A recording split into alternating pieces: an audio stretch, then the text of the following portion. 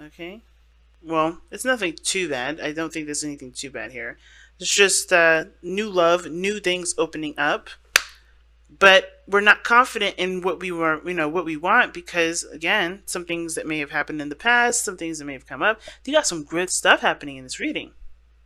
It's just not having it's just not believing in yourself. Okay? Why is the Ace of Cups coming up? Because of the Three of Wands. You guys have been working for it. You guys have been waiting for it. You guys have been expecting it. This is something that you guys have been manifesting. You've manifested new love to come into your life. Whether this is loving yourself, opening up emotionally in your relationships, because I think somebody's definitely detached, which is why they don't have a lot of confidence in love or romance or anything in that of that matter. Somebody's definitely shut their humanity down or shut their emotions off, which would of course make anybody feel unprepared. But the magician knows that he's got everything that he needs. Knows that he's got all the supplies that he could ever have to be able to get him through any and every situation. So to not believe that you have all the tools, this is like a situation where it's going to show you that you have all the tools and help you to believe in yourself, which is why the Ace of Cups is coming up here. This Ace of Cups is not the signifier of a new relationship with another person. This is a refreshed and revised relationship between you and yourself. This person, the other person, just happens to be the person that helps you figure that out. You're the same for the other person. And that's what's going to bring you two together. The more you love yourselves, the more you guys can come together, or split more apart, because then you understand what you guys need for yourselves, right? This is the very thing. And I think this is why Relationship X is coming up, because this is about chopping off the parts that don't serve you and getting you closer to the things that do, right? So let's start off with this person here. Please feel free to make sure that the size that you guys pick is the one that resonates with you and not forced or doesn't, whatever, right? So if it doesn't, it doesn't. It's okay. It's not a big deal. But yeah. Starting off with this person here with the King of Swords. This person is showing up to be very, very serious with the relationship. Maybe slightly detached. Slightly meaning a hell of a lot, because the King of Swords does not refer to his emotions. Not necessarily, okay? The King of Swords is always aware of all areas of his life. He knows what he needs. He knows what he wants. He knows what he feels. He knows all those things. But will his emotions dictate what his decisions will be? No. He comes from a very logical and a moral standpoint. So, this being said, this person is very logical in how they approach this relationship, but how they approach it is not necessarily from a standpoint that is necessarily going to help them move forward. Of course, this is good to have morals, boundaries, and all those good things, but if you're not emotionally open, you're not going to be able to do the things that the Ace of Cups is going to try to push you to do, if that makes sense. For instance, like, you can't go into a math class, or you can't go into an art class expecting to do art, okay? But this is the very opposite. You can't go into an art class expecting to do math. Art is artistic. Math is logical. This is like somebody going into an art class expecting to do some sort of mathematical equation. You can't do it. Which is why this person has got to alleviate, or not alleviate, or leave this King of Swords stuff down, because this is someone that's very masters communication, masters the train of thought. They've gotten themselves under a very strong, disciplined kind of situation here, like mental discipline, right? This person is very mentally disciplined. This person is very good at conveying messages, communicating. They've mastered this aspect of themselves. However, the part that they're not mastering is the anxiety. They're mastering the emotions, the things that they feel, because this is what they are left with here. Nine of Swords. If they shut their emotions off, if they go back to logical state, they won't necessarily, have to deal with this too much, because they can just always think. But this is the problem, and not addressing how they feel is constantly going to be, was going to be an issue. So they have to kind of allow this Ace of Cups to be, the forefront in their life, and not constantly look at situations from a logical perspective. They have to be emotional. It's important to know what you're feeling.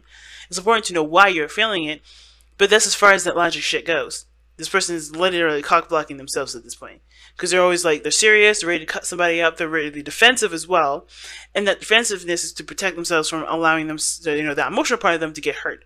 But they're hurting themselves by not letting any sort of new beginning come in, but at least not being more emotionally available and open and vulnerable with themselves.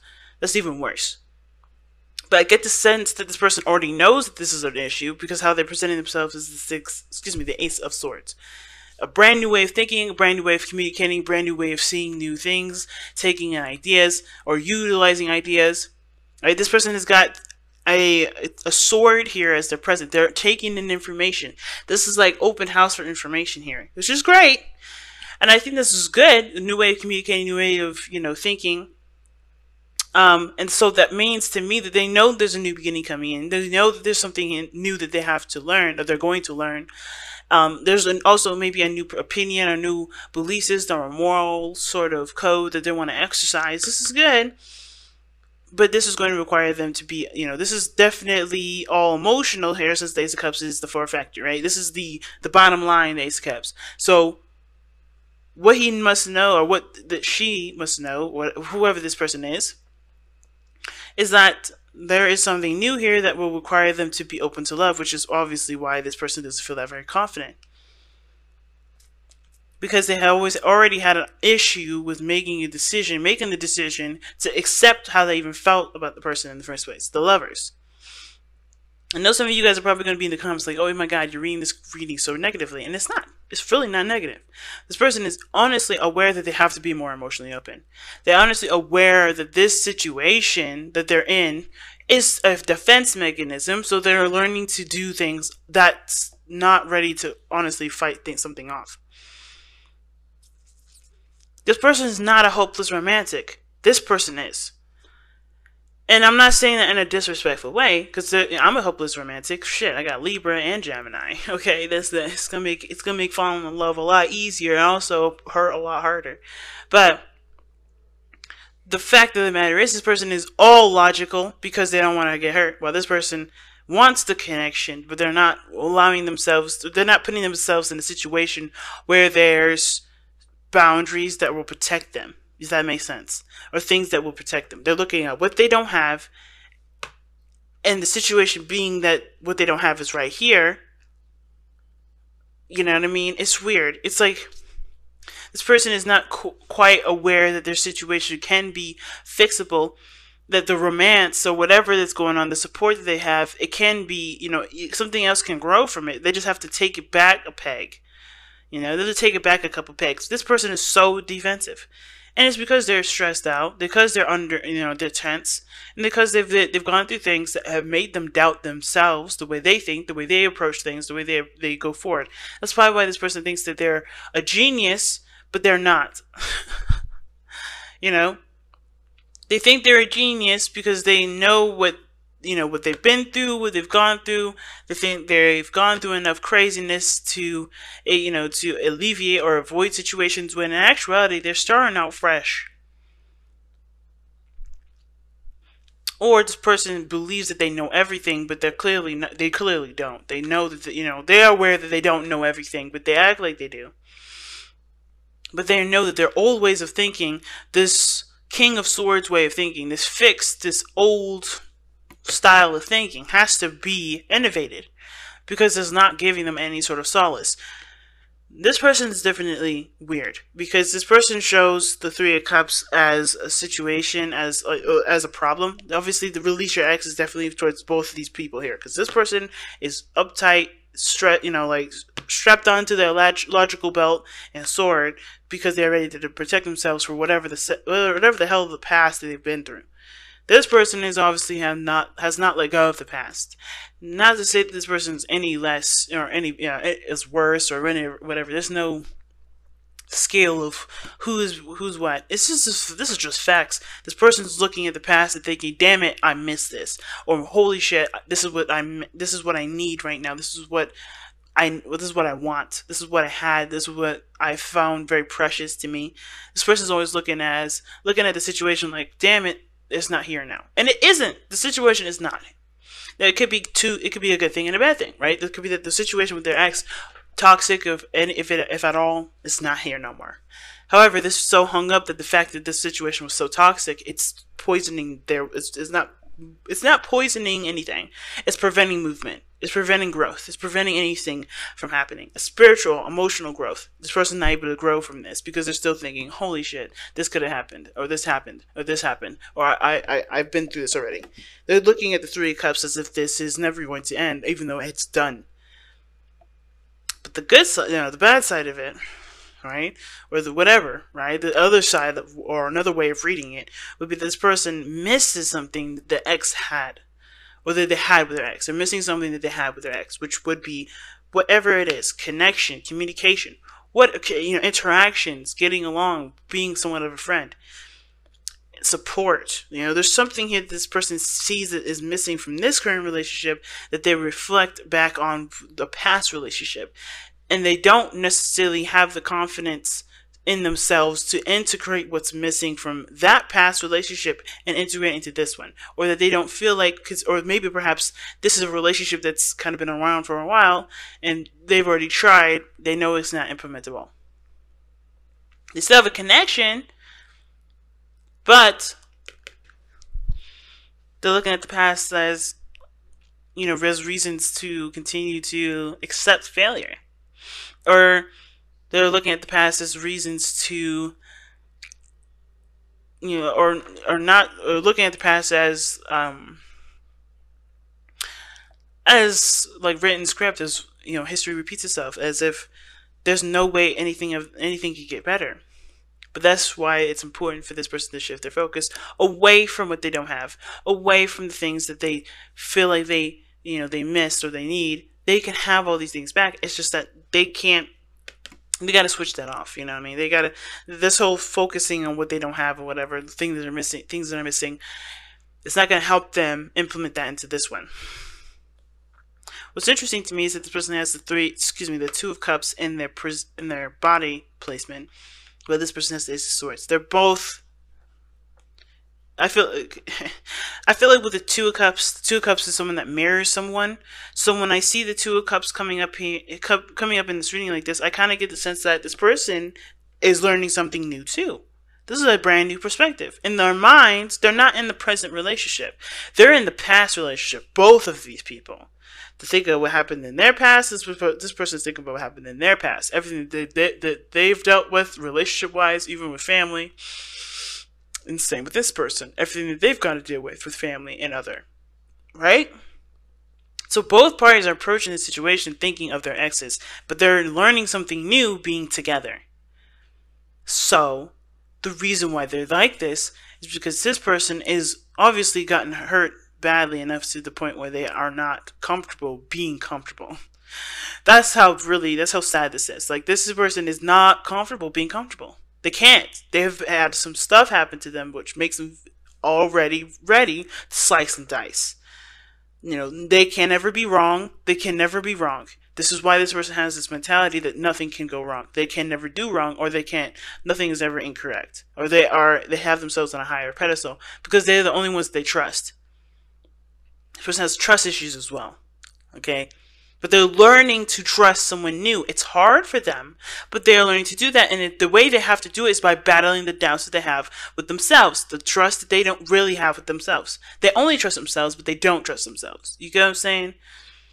They barely even trust themselves right now. That's how bad this trust stuff is for this person. And the reason why this person is looking at what's not there is because they've never really had it in the first place. I don't think this person's really ever had it. Because the Tower talks about things have changed, that have adjusted radically, or they're things that have happened out of the blue that they did not see coming. And I kind of have the feeling this person wishes for something that they've always wanted. This wishes for something that they've felt that they've had at one point, that they only get with friends. But they can never transition that over to a relationship. It's really interesting that that's coming up like that, and at least in my mind, that this person's like, I always get this kind of support and love and interaction with friends, but I can never transition that into a relationship that will work for me. So therefore, they're in a relationship, that is obviously teaching them something too, that there's going to need to be a different way to approach a situation instead of coming at it from a friend perspective, if that makes sense. Like, they're better as friends, but when it comes to relationships, there's something missing from that. I kind of get the sense of. But the Tower is coming up as the reason why this person has the Two of Cups as their present and the Five of Cups as their mental. Something is missing with the relationship, and they are showing that they're basically doing the same thing, learning something new, gaining new perspectives, gaining a new idea. And it's because some things have changed out of the blue. I think they're having a hard time adjusting to the new stuff because they missed the way things used to be. But there's things that are different with how they are now versus how they used to be, because they're in a different environment. Maybe they're even together. Maybe there was a distance before. What brought you two together was the attraction from a distance, and now that these two are together, there's no real confidence. There's no real, there's no real confidence. I think it's the very least, the very bottom line. But also, both parties don't feel equipped to deal with a relationship because they barely have enough energy, or barely have enough equipped to deal with themselves, which in actuality is a lie. They have everything they need for both situations and then some. But they don't see that because they're looking at the past. They're looking at what they've been through with exes. They're looking at what's hurt them, what's caused them grief, what's shaken their world up out of the blue and definitely unexpected. I think this person went into this relationship thinking things were going to be the way things were from a distance, and they're realizing that that's not the case, but they can make things work. They can do what they need to do to make it happen for themselves. They have to be happy with themselves in order for there to be, happiness between the relationship. You know what I'm saying? This person has to go back to the Ace of Cups. What makes you happy? Figure out and love yourself before expecting the other person to make you happy. This is not going to do that. The person is not here to make you happy. This person is here to help you make you happy, because you're going to have to look at what you want that's not there and figure out what makes you happy for yourself. And there, voila, confidence, sexy time comes in, boom, all that sexiness is perfect. But this person has to no longer look at the reason as to why they're not happy. They have to look at themselves as the reason, as the vessel that's going to bring them the happiness, so that way the happiness will be able to be shared within the relationship. You don't have abundance by giving what you don't have. You have to give what you do. And both parties don't have anything to give, which is why the Magician is like, cool, you found each other, but you guys have got to sustain yourselves before giving each other anything. And I think it's fair, because that way nobody has to feel obligated to do anything that they don't know how to do themselves for themselves. This is a relationship where both parties are looking at the situation like, okay, what do I need for me right now? So, and then eventually that just translates to, this is who I am. This is what I can give, because I know I have it for me. Very interesting reading. So let's go ahead and pull your Power of Romance cards without trying to destroy the entire reading here. Good lord.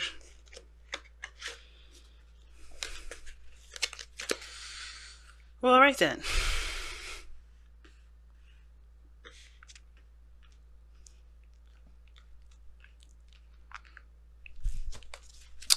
Let's take a look here.